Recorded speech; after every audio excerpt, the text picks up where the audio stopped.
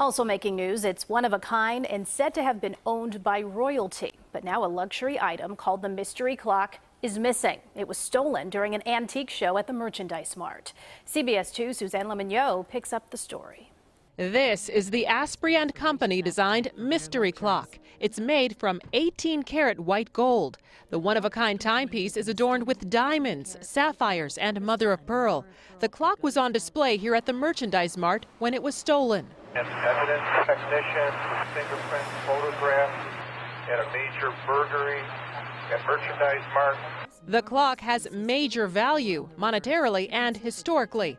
MS Rao Antiques owns the $425,000 clock. CEO Bill Rao spoke to us by phone from New Orleans.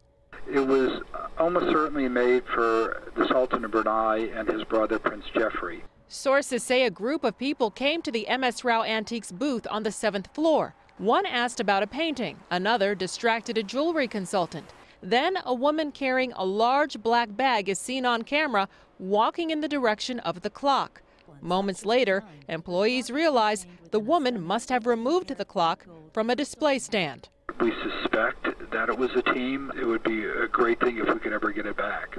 Tobina Khan is a Chicago-based antique expert. The fact that someone took such a rare piece for all historians out there and all antique lovers and jewelry lovers, it's very sad to see that happen. Suzanne Lemignot, CBS 2 News. Experts worry someone may dismantle the clock for its gems and gold. By the way, it's called the Mystery Clock because you can't see how the hands on the clock are in place.